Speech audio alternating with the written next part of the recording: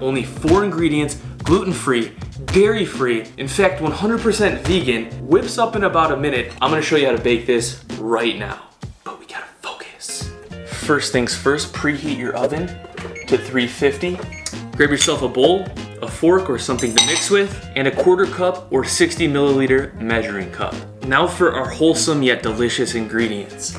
Almond flour. You can also use any other sort of flour, but in my opinion, almond flour is actually gonna be the most delicious form of flour you can use for this recipe. And then to keep this slightly lower glycemic, we're gonna use coconut sugar. Or if you want, you can use brown sugar. And then for the kicker, peanut butter. Try to get peanut butter that's just made from peanuts. You can use either crunchy or creamy. And finally, baking soda.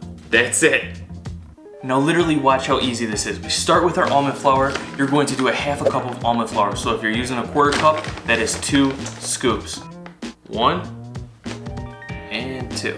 I like to make them slightly more heaping scoops. Then we're gonna add the coconut sugar, but we're only gonna add 1/4 of a cup. Look at that rich, dark coconut sugar. Ooh. And then we're gonna add our baking soda. All you really have to do is kind of like eyeball it, you know, just a little bit. About a dash, like that. See that? So what you're gonna do now is you're gonna mix this together with your fork or your whisk. Try to break apart the chunks if there are any. Remove the hair if there are any. That's obviously mine. Don't eat my cookies, make your own cookies. You only need to mix it for about a minute, boom. All right, now we're gonna add the peanut butter. So you want to add approximately 1/2 cup of peanut butter. So that's 2 1/4 cups. So 1, 2. And finally, you're gonna wanna add about 1/8 of a cup of water. So that means filling our 1/4 cup up about halfway. Jeez. Water's 5 ingredients. Now once you got that in there, you're just gonna mix it up. You guys are gonna be amazed how well this bakes up. And it sticks together pretty dang well too for not having any eggs or any like gums or anything like that. Like pretty dang clean, guys, pretty dang clean. So you just keep mixing until it's all pretty evenly assimilated. It should look like that. Now at this point you can add some additional vanilla extract if you have any, or you could add some chocolate chips if you want to spice things up, or some cacao nibs if you want to add some chocolate flavor to this but keep it a little more clean, or maybe even coconut flakes. But I'm just gonna keep this as simple as possible because it's still super delicious with only 4 ingredients plus water. So mix it up and we're ready to patty. Grab yourself a non-stick baking pan. Ugh.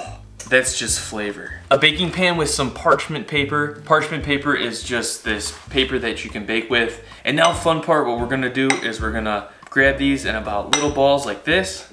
You're gonna squeeze them together with your hands and then drop them on your parchment paper. You should be able to make about 9 balls, okay? All right. Now your classical peanut butter cookie will be flattened with a fork. But guys, literally for simplicity purposes and also because it kind of sticks to the fork sometimes, what I like to do is I just use my fingers and I squish it down like this and then like this. Boom, boom.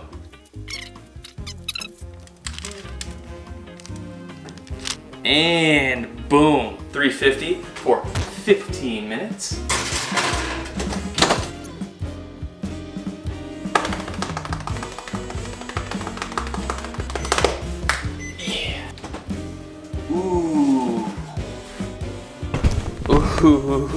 Now you can essentially eat these little guys right away, but if you leave them out and let them cool, they will taste much better, or at least have a much better texture that's just decadent.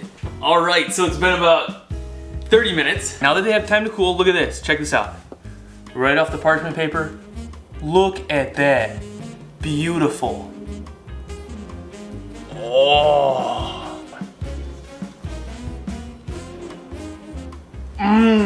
That's a one-way ticket to Flavor Town, brother. Oh no, for real. That is good.